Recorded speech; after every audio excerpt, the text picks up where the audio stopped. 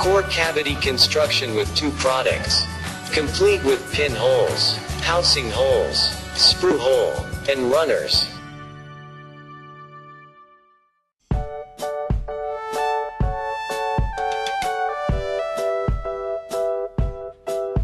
The distance between products is 25 millimeters.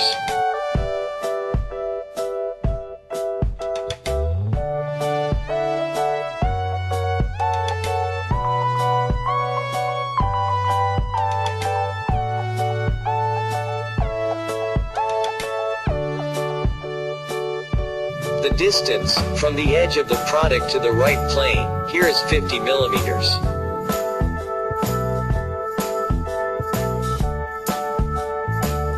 Show all parts.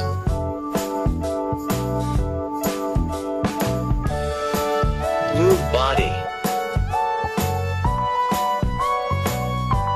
Choose all bodies to move.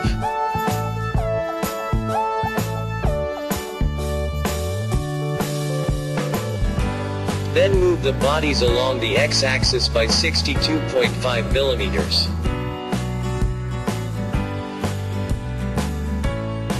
OK.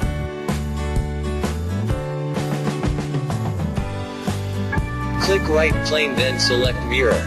Click bodies to mirror.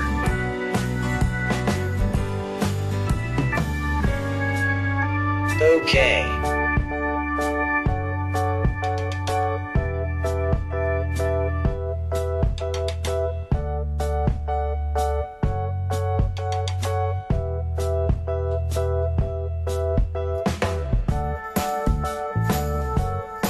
Then, combine the core and cavity plate.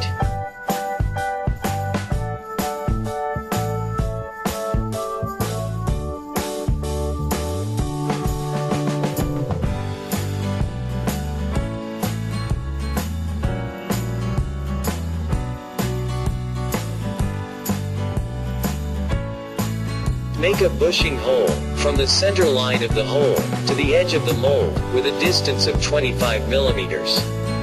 You can create auxiliary lines with the offset sketch command. Then select the hole wizard. Legacy holes. Counter bored drilled. Set bushing hole diameter at 30 millimeters. Counter bored diameter at 36 millimeters. Counter bored depth at 9 millimeters. Through all. Selected bodies. Select on all 4 corners. Reverse. OK.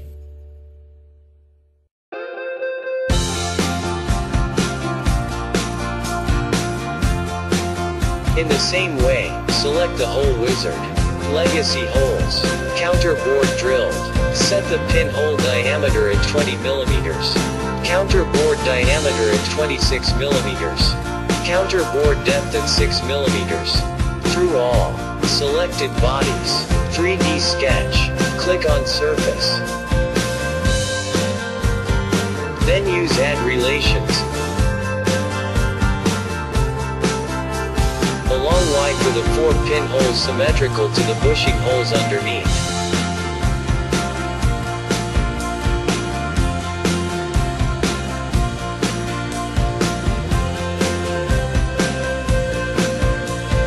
OK.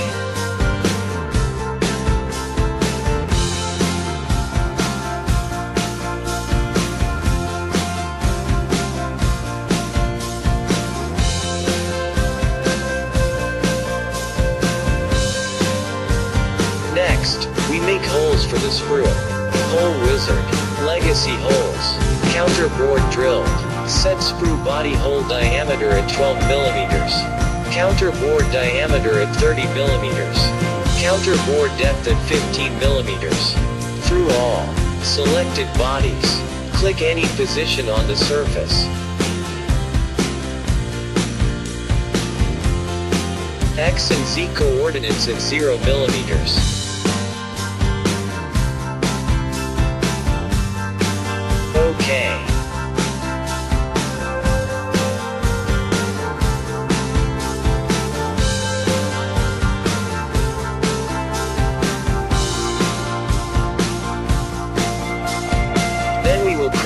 runner gate with the sweep cut command. First, we create a path line.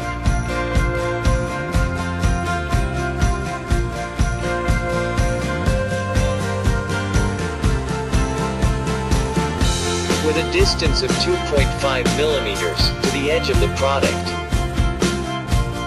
Exit sketch. Select sweep cut. Circular profiles. Set diameter at 7 millimeters. OK. Set the fillet radius at 3.5 millimeters at the ends. OK. Then make a small gate to penetrate the product with the sweep cut command. Circular profiles. Set diameter at 2 millimeters. OK. Finish. Thanks for watching.